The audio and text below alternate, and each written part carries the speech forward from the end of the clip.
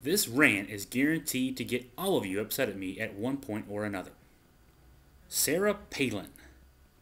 Now, that's not the rant. She's the subject of the rant, which already infuriates half of you. The fact that I'm talking about Sarah Palin. Now, as to which half, it depends on which way I go. And that's where the entirety of you come in. I'm going to say a couple of things, one of which will infuriate Republicans, which is I don't understand her appeal to save my life. No idea what motivates people to say that she's a role model and that she's a political inspiration, as one person commented on our Facebook page today. I want to understand because I intellectually know that there is an appeal. Can't figure it out, but I guess I need to buy that book so I can start getting a glimpse into it. And me saying that, of course, gets the rest of you upset at me. Because I'm going to give her the 25 or 30 bucks, whatever it's going to cost to get that glimpse.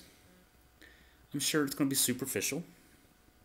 But, maybe not. The fact that Keith Olbermann and Rachel Maddow and the McCain campaign folks from last year are saying so many things about the book tells you that, wow, there might be some substance to it. I mean, even Sarah Palin points out that the AP's devoted 12 writers to fact-checking the book.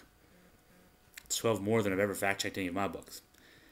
So, give her credit for being a master salesperson. I mean, heck, she won Oprah. Get this thing promoted. Give her some credit. I'm not sure there's much more to her than being a salesperson. There's still something to her. There's still a reason we're talking about this little old former governor of Alaska. So, now you're all upset with me. I'm going to buy the book to try to figure this enigma out. Don't know there's much figuring to do, but we'll give it a shot.